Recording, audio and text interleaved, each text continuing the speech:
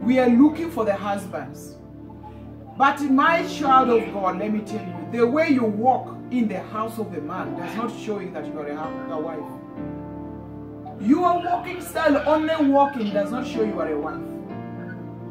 You are cooking, the way you cook your food does not show that you are a wife. The way you look, you see the house that you have built, it does not show that you are a wife. But you are looking and you demand to be paid, Bola, and you demand to keep that marriage. The way we answer and the way we talk to them, it is not showing that we are a husband.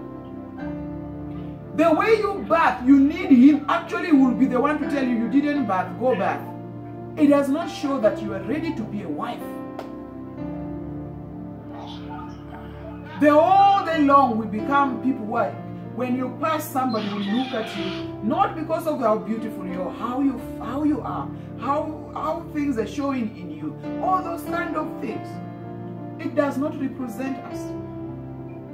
Our behavior inside our hearts, it does not show that we are ready to be married. When we found men, we change them, we want to change them to be our brothers.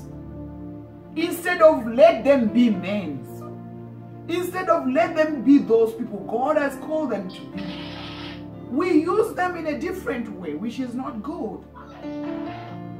We don't apply the respect to them. Let a man play his part, and you play your part as a wife in the house. That which you don't know, I am here, I cook. I'm cooking from the dessert to the cakes. I cook from... You need to come and tell me, Mom, bring that dish you don't know how to cook. Bring the dish that you don't know how to cook. I will ask you, you want to cook it in the English way? You want to cook it in African way? You want to cook it in the Indian way? You want to cook it how? Home tradition cooks. Bring, I will teach you how to cook that. You are standing, you are from work, you run to be rested. You going to the bed, you are tired. Instead of asking, did you guys eat? Are you guys okay? You run quickly and see that what is it that is missing. Since I left the house from morning, now I'm back as a woman. Let me do 1, 2, 3 before I go to bed. You are looking for having a husband. I mean, you need him. But what comes? What are you supposed to do? We don't have. Same apply to men. Same apply to them. Yes, they don't have, you see this guy doesn't have a cloth. You see this, how your husband doesn't have this, changing 1, 2. It doesn't matter. What matters how much you eye on those clothes. What matters, how do you look? Be not somebody who look at a woman going and say, I'm not yet ready. I will just go and check in and leave. You are destroying the souls of children of God. Be responsible. In your house, be responsible. Wherever you go, show that you are a gentleman. Don't show you beauty outside, not inside the house. For we are doing this for one another, for the love of God. We are doing this for one another, for what we want from God, nothing else, children of God. Prepare yourself. When you step in the house of the man, meaning you are now being controlled by a man. You give your time, you give your husband time, not you give your friend more time. You own a house. When you sit on your own house, the house is burning you because of the attitude, the behavior you have. The house is burning you. You cannot stand your own house. You want to go to your friend's house. You want to go for people's house. You rather go be by the street talking with a friend, going up and down, checking the street up and down, up and down. You cannot make it in that way. Where there is a party, any news of the party to be done, you are the first. Anything to gather women and men, you are the first. You are a woman. We don't be like that. House is a responsibility. House, it is a family. Has to come first. Marriages, when we call marriages, fine, but your house has to be the first thing you bring. You have to put love in it.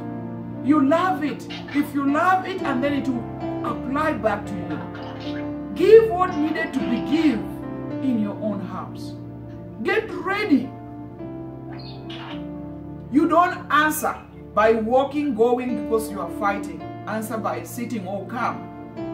Children of God, let us learn how to do this mostly. We win the heart of love.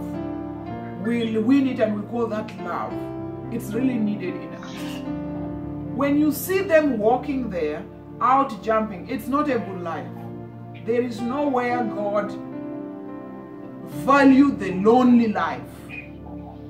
There is a lonely life that God gives you, you alone. John the Baptist, he grew up, he died alone, but he won the souls of people alone. But there's a life that you are created, you have been created to have family. Where you family, you have to be a family person. You have to be a family person. Stop rejecting yourself, stop denying yourself. Stop rejecting yourself, stop judging yourself. Value yourself. We have a lot of things that now is on the system. Things which are on the system are not things that God created for us. Antichrists, they did those things just to make our mind be disturbed, so we cannot be focused in the Word of God.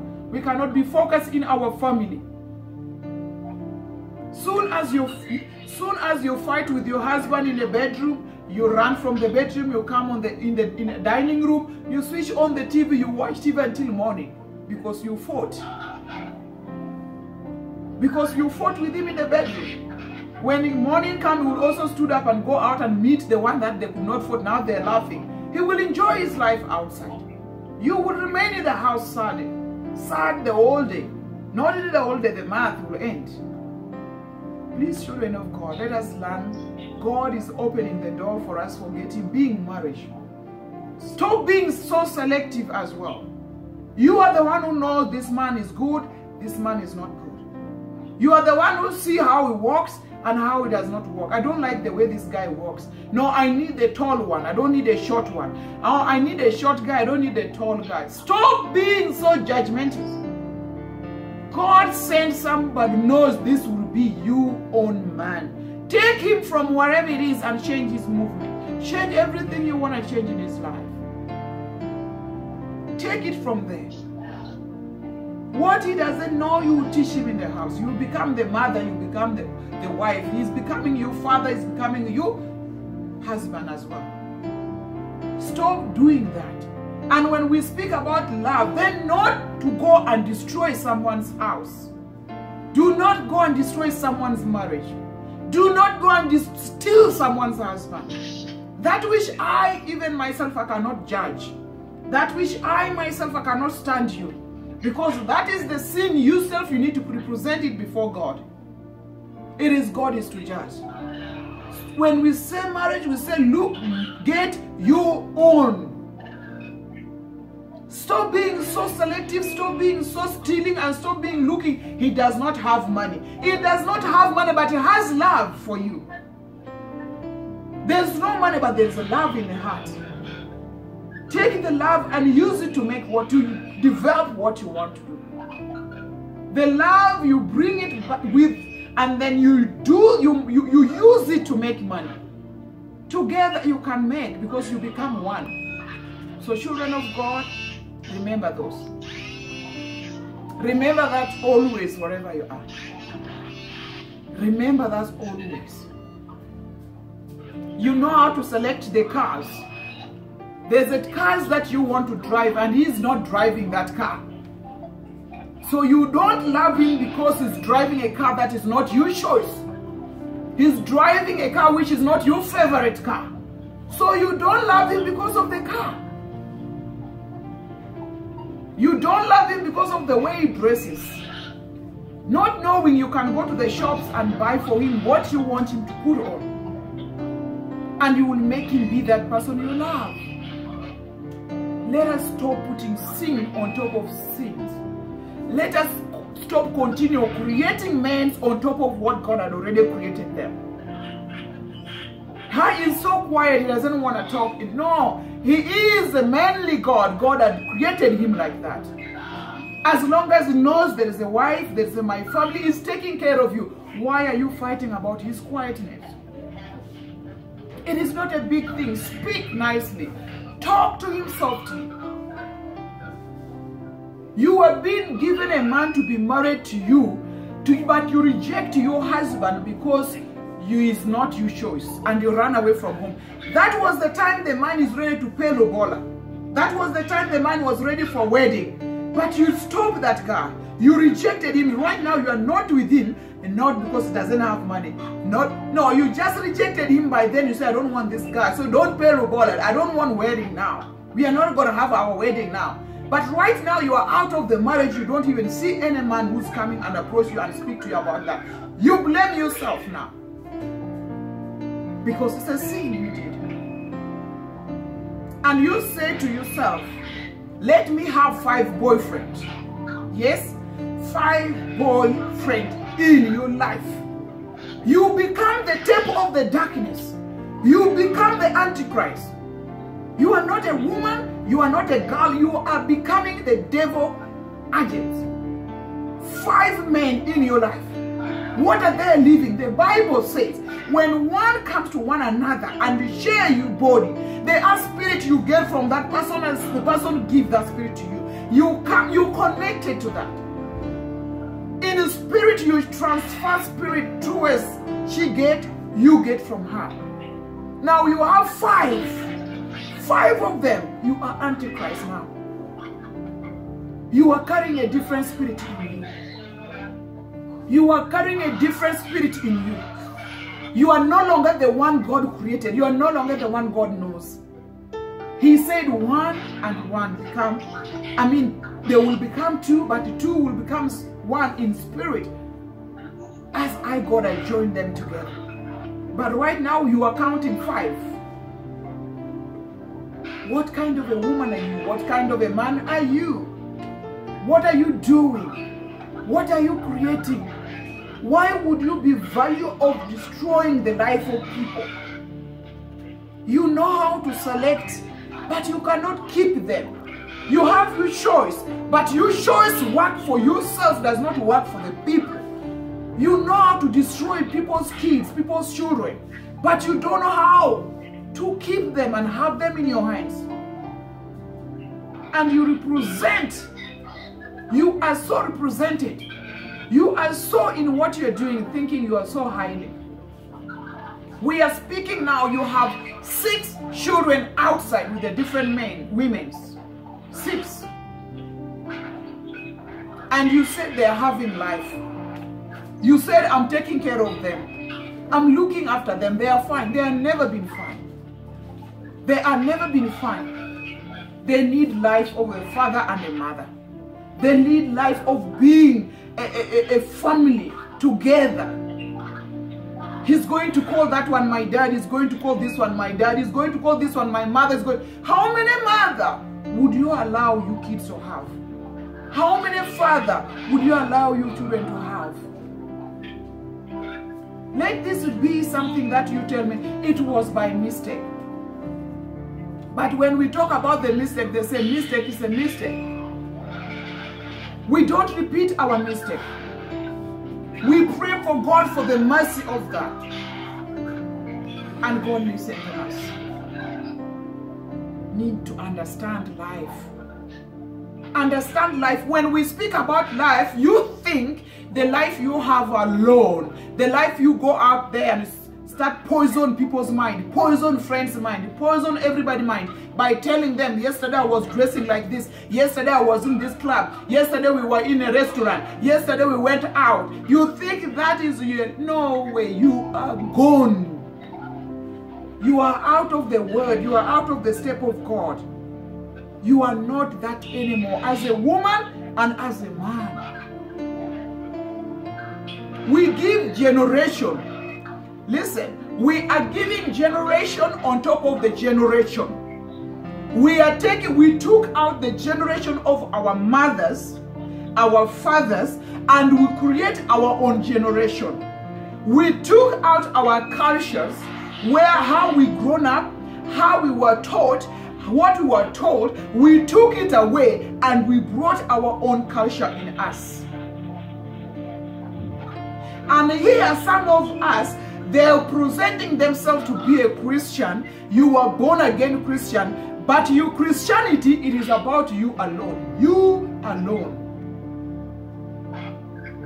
The Bible telling us Abraham, God took him away from his family and told him, go in a land that I will show you. Abraham obeyed the Lord God and he reached there. But later on, his family followed him. He never turned his back to his family. But we are picking the word of God and we apply to ourselves, and we do prayer and fasting, and we see no answer, and we take away the Christianity away from us. We undress it and say, I'm no longer born again. Not knowing your prayer can be ended because of you reject your own family. You bring all your family on the table and you give them all the bad news you have ever had on yourself. And here you are approaching a son of a man to be married to you. What are you going to represent in that man's family? If you already put your family away from you, and now you look for a man, you got a man to be married with, what are you going to represent in that guy's family, child of God? What that guy, you a guy as a guy, you going to represent in this woman's family? If you already, you departed from them, you are no longer their part.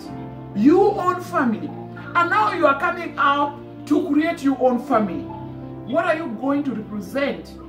Which family are you building in your wife's family? It is a lost. It is a lost. It is totally lost. We are working. We are in work right now. Everybody works. Listen. We are not working to destroy our home, children of God. You are not working to destroy what you are. You are working so that you can be able to put food on the table. You can be able to stand when somebody is sick. You can be able to help when there is a need somewhere. You can be able to provide and to protect life of people. That salary, that money, it is not to destroy what God had built. It is not to destroy what God had created. The money, it is to protect and to provide and to take care, buy what you need, what you want to eat, what you want to have, but not to destroy who you are. Not to destroy other people's life. The money we are working, it is for us to be protected around. Buy clothes, buy food, for sure we have to. But children of God, when the math ends, the first thing to do is today I bring 5 women, or tomorrow I get 10. You sleep there, a woman, you go there. Why? Just because you have 10,000 in your pocket? When the 10,000 is finished, what are you going to left with? What are you now? What are you now? I stopped there, but what I'm telling you, please present yourself as a responsible person. Yesterday, the day before yesterday, I spoke about saying, when you're at work, you respect your work totally. You even count a cent that you're taking out. Why don't you take that calculations that you do on your own thing at your workplace, because your boss is there, will come and ask you. Apply that to yourself and use that in your house. Why can't you do that? The respect you show at work, show the respect in your house. The respect you pay to your pastor, show the respect in your house. People turn to even respect their pastor. Listen, they bow down. They kneel down to the pastor. But when you bring the kneeling down before their husband, before their wife, nothing. Nothing. They don't kneel down to their husband, but they're kneeling down to the pastor to greet him. When you are in your house, you say, hi, how was it? Good, done. You can't even go down on your knees. You can't reply that to him. How do you respect and how do you think God is going to bring that back to you? How do you think God is going to pay back that to you? Children of God, let us learn. We are getting what we call being into relationship. We are into what we call the relationship. Being a family. It has never been that easy. It is a sacrifice. But you sacrifice for what you enjoy. If you don't want somebody, it is okay, let the person go smoothly before it's too late. But don't first allow yourself to share what the person has with you. You share your spirit, you share your blood, you share the body, and then after that you let go. They will tell you how bad the person is, and then stay, and you are the one who see. I said, the people say, I asked a lady, you heard with your ears, you are not on the presence. Fine. What about you that you are seeing this? What about the person who sees? They had whatever they had and they told you. But you are in this. What are you seeing? You mean to tell the person who's outside is very more answer to your prayer than the one who's there. Please, children of God, we are speaking, but not only because we're enjoying to talk. In the behalf that we see there's a pain. It is so painful. So painful. I'm saying and I'm telling you guys, no a mother, no a father who will wake up and give birth to his child and look at you, taking care of you to grow up, to be your own man or your own woman, and then you not to pay that respect back to them, and you not to represent what they are in your own marriage. No a father or a mother will be happy with that. No a father or a mother will be happy with that. When they grew you, you grow up, they took care of you, thinking you are going to represent what they are ahead. That's what they will always do. But if you cannot represent them, then their value go down. They will have blood pressure. Their sugar will be going up and down. And you say, my daddy developed sugar. My mother developed sugar. Not because they're overthinking about you. If they see you, and they cannot tell you. If they see you running here, you change your life this way. You change your body this how. You twist this. They feel bad because why? They were two. They gave birth to you and they took you to that school. You went and you do everything. Now you are working. They want to see you presenting them in your marriage. They want to see you presenting what they did. They want to see you happy. But here they hear the news about you. They hear this about you. Even one of your sister, brother passed away. They hear the news that you did it. Children of God, please, may the Lord be with you. But think about life that you need. May the Lord bless you. And I will leave you with this message. God is with you. Be safe. Take care of yourself. God bless you. Bye-bye. Thanks.